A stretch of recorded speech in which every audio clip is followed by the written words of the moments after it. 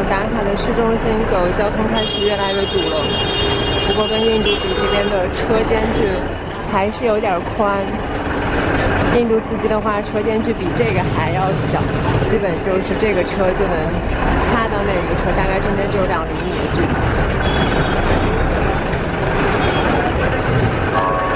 小哥特别淡定，在跟另外一个车的司机聊天。哎呦，就快碰到了！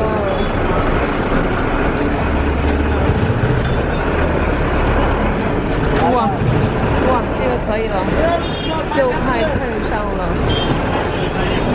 但其实你还是要相信司机，因为你认为可能碰上了点，他们还是能够开过去，不会碰上。交通有点堵死了。今天要搬家，搬到市区的一个地方，然后宿主刚才帮我找了一个公交车，一上来之后呢，他们就把前排的那个位置让给我坐了。就这边人还挺好的，不然那个车就特别满。我想看一下，基本上就没有什么座位可坐。然后有了这个位置的话，现在坐过去的话没有什么大问题。这绿色的是我的箱子，刚才一直被搁在里面。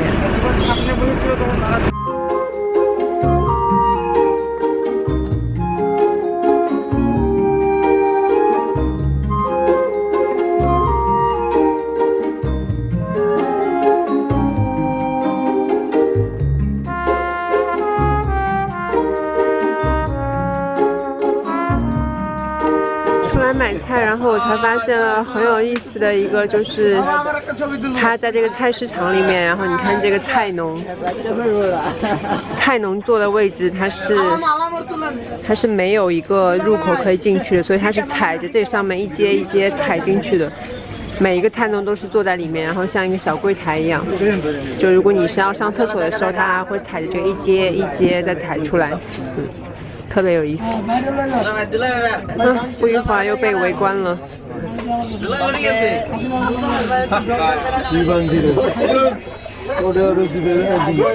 Expensive. Yeah. You know, in supermarkets, 50. Yeah. No? Just this one, how much? Huh? 60. Yeah, this one. Tomato. Yeah. Just give me 4 pieces. Yes. 买了蔬菜110块钱，差不多就是8块钱人民币的样子。Thank you.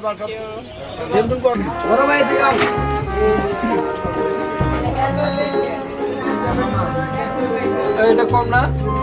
মালটা ভাবতাছি এক বেশি লাগবে না, খালি মুসুরের ডাল হলো। আচ্ছা আচ্ছা, আপনি একটু বল। আচ্ছা You got বাইগান? বাইগান কত? 60 টাকা।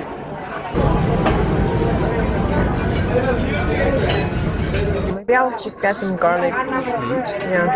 This one actually is nice. We have this one in China too. This one is the bean. Yeah, one kind of bean. Like we call it 扁豆腐。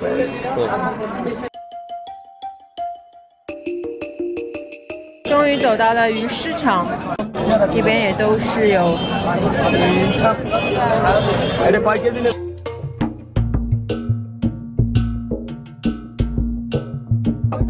青江张，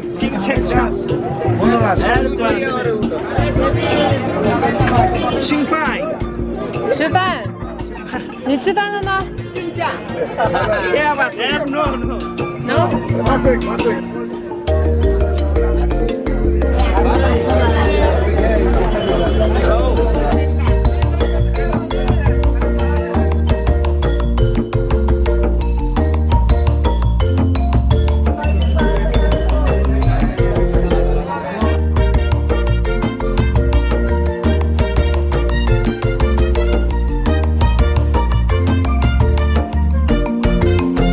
没有想到这么一个发展中国家，他们在超市里面购物的话，居然免费给的是麻布的袋子，这点要比新加坡都好很多。新加坡都是特别不环保。面包、鸡蛋、牛奶、早饭3件套，还有一些 seasonings 的洋葱、garlic 和 turmeric。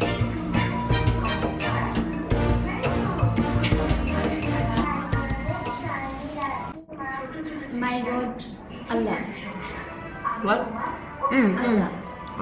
You God, your God. My God, no God.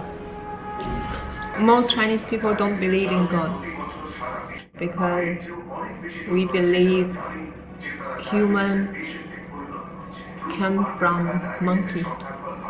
Monkey. Evolution. Monkey, ape, gorilla, human. 今天晚上做了一个炒菜，这个是哎呀，mistake， 炒豆角。家里今天没有人，就只有我跟宿主的弟媳妇儿在。这小女孩今年只有18岁，她嫁给了宿主的弟弟，28岁。然后2个人是通过，就是父母的安排结婚的，也算是这边的指定的那种包办婚姻。然后这小女孩其实英文说的还可以，词汇量挺大的，跟她交流的话，她也可以听懂我说的话。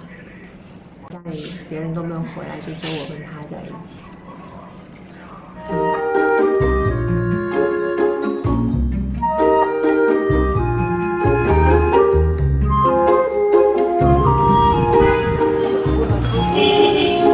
上的居然还堵车了，全都是一排车。出来逛个街，实在是吃得太饱了。这个是他们的当地人力车，每一个司机的身后都有一个号码跟他们所在的区域，所以像这些司机的话呢，他们就只能在自己特定的区域里面做生意。每个区域都有自己特定的价格，如果他们要的价格要高了的话，乘客是可以去向当地的管理的机构投诉的。像这样的人力车在孟加拉市区、达卡市区的话，差不多一个短途的话是人民币4、5块钱，25塔卡到50塔卡之间。